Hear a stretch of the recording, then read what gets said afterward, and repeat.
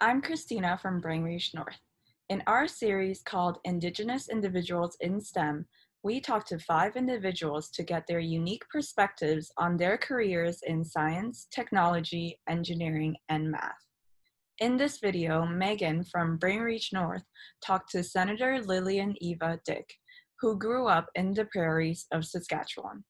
Senator Dyck is a member of the Gordon First Nation and a first-generation Chinese Canadian. Senator Dyck is also a neuroscientist who completed her PhD at the University of Saskatchewan and worked as a full professor there for many years. She has won numerous awards for her achievements in science. She was appointed to the Senate in 2005 and became the first Indigenous woman and first Chinese Canadian to become a senator. Hello, Senator. Thank you so much for speaking with me today. I really appreciate you taking the time out of your busy schedule. No problem, Megan. Great. So I won't keep you for too long. I just wanted to be able to capture your scientific career and your journey and be able to share this message with our audiences. Because after reading some recent articles about your work and your life as a scientist, I thought you'd be the perfect person to interview to showcase your story as a First Nations and Chinese Canadian woman in science. So my first question is, would you please tell me a little bit about yourself and where you grew up? Oh gosh, I was born in North Battleford, Saskatchewan. We moved around a lot between Saskatchewan and Alberta. My dad, being Chinese, ended up being a restaurant owner. And then later on, he ran different Chinese cafes all across little small towns in the prairies. In the prairie culture, every little town had a Chinese cafe, and we ran quite a few of those. So I went to a lot of different schools, but we were very lucky that we ended up in a little city called Swift-Current, and the high school was really good. Really good teachers, really good science teachers, and the chemistry teacher, Mr. John Dyer, was also the vice principal. He took a really active interest in my brother and myself, and sort of told us, because we were good in sciences, he actually really encouraged us to go to university. So we were very fortunate that we had such good teachers in a good school, and so that kept our interest alive, particularly in the sciences. This goes way back to the early 1960s. It was also the time of space exploration with Sputniks and satellites, so science was really a popular item in the news. Certainly. Who would you say taught you the most when you were growing up? What did you learn from them? I have attributed to this one particular teacher, Mr. Dyer. Also my biology teacher, Mr. Newlove. The biology teacher was really good too. As I said, we're just very fortunate that we did have such good teachers in pretty much every subject.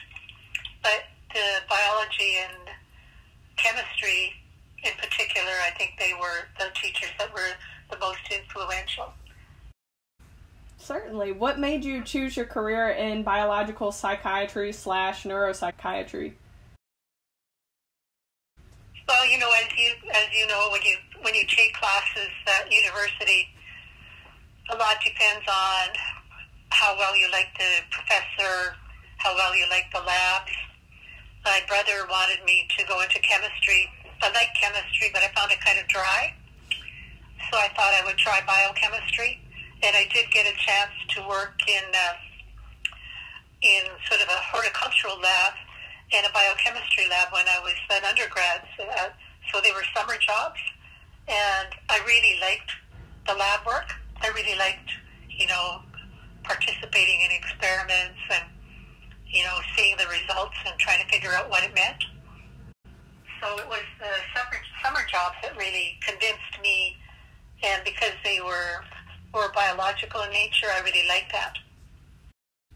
Definitely. And How was your experience and cultural identity as a member of the Gordon First Nation and a first-generation Chinese Canadian? How did that shape your career path? Well, it didn't really have anything to do with it until much later in my life. It wasn't until my late 30s that I started to think about what difference that might have made. So then I embarked upon a study of sort of the so-called allergic reactions to alcohol amongst a small set of Saskatchewan Indians, because there's this myth that North American Indians are allergic or more sensitive to alcohol. The literature was very mixed, and I thought a lot of the papers that were published were very poor quality. So I did do a short project looking at alcohol metabolizing enzymes amongst a group of Saskatchewan Indians versus Saskatchewan Caucasians. And one of the main differences in alcohol metabolism that's been found is in Asians. And there's one particular enzyme, I'm trying to remember now, acetaldehyde dehydrogenase. There's a different form of it in Asians than there is in Caucasians. And so I thought that perhaps that same difference should occur in Saskatchewan Indians if they really are allergic. And the work that I did showed no, the isozyme pattern was the same in Saskatchewan Indians and Caucasians. There was no difference. What was it like winning the National Aboriginal Achievement Award in Science in 1999? Oh, that was a thrill, because that's the first time I met another Canadian Indigenous scientist. That was Dr. Malcolm King. Actually, he's now at the University of Saskatchewan. He's a chemist, and he is the only other Indigenous person that I met that had a PhD. There's quite a few more coming up now, but back then he was the only other one I'd met. I had gone to a conference in Colorado, I think in the early 2000s, and I met maybe about a dozen American Indian scientists, but it is few and far between. So you always feel like you're the only one, because you pretty much are. Definitely. I feel like a lot of it is just exposure, and luckily you encountered those paths where you could have that exposure and pursue the scientific career that you've had such success in. If I were to do it again, it would be so exciting, because in the field of chemistry and medicine, the traditional medicines is such an incredibly interesting topic. All the work you could do with that in terms of the types of medicines that can be used for treating cancer, treating diabetes, maybe even mental health, right? Exactly. So much that can be explored that hasn't been explored. How would you say that your culture has influenced your work in politics and the causes that you support? Well, it certainly, I think it influenced me in the sense that the issues that I spent most of my time on really boiled down to violence against Indigenous women. I spent a lot of my time on the issue of missing and murdered Indigenous women. I also advocated a lot on increasing opportunities for education for Aboriginal youth, because there's a funding gap. Without proper funding of schools and changes in curriculum, Indigenous students could be doing a lot better. So I spent a lot of my time on the post-secondary education issues and the issues with respect to Indigenous women.